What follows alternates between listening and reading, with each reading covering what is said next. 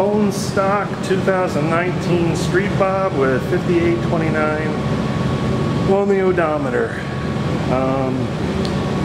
Well, this was the year after they redesigned the Softails. It's got a LED headlight, which is standard.